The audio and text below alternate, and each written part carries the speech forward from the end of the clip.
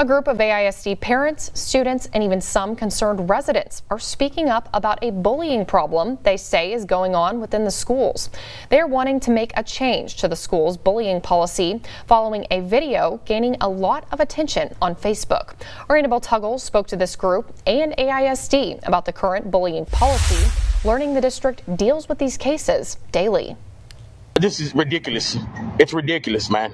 Rocky Flores posted this video on Facebook because he says his daughter is getting bullied and he feels as if Abilene ISD's bullying policy doesn't move quickly enough to address this growing and complex issue. But how many times does a child have to get bullied for you to realize that your guidelines are not working?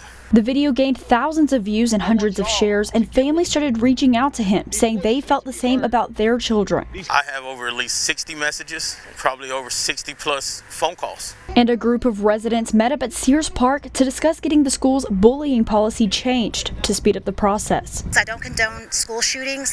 I believe that a lot of them are the result of being bullied. Students even spoke out, saying they're tired of being bullied. It should be a safe place where you can be yourself and not be shamed or made fun of. I just want to have a nice 6th grade year and not have to worry about what's going on. This group says they'll try to get changing the policy listed as an agenda item at a school board meeting. So there isn't one way to deal necessarily with every situation. But Dr. Gustavo Villanueva at AISD says their bullying policy largely comes from the state, and since these cases are situational, they try to stop each case as quickly as possible. We're given a guideline that it not take more than 10 days. In general, it's going to be much sooner than that. Dr. Villanueva says he's willing to have a conversation with this group and analyze ways the school can grow. This is a conversation we'll have with administrators.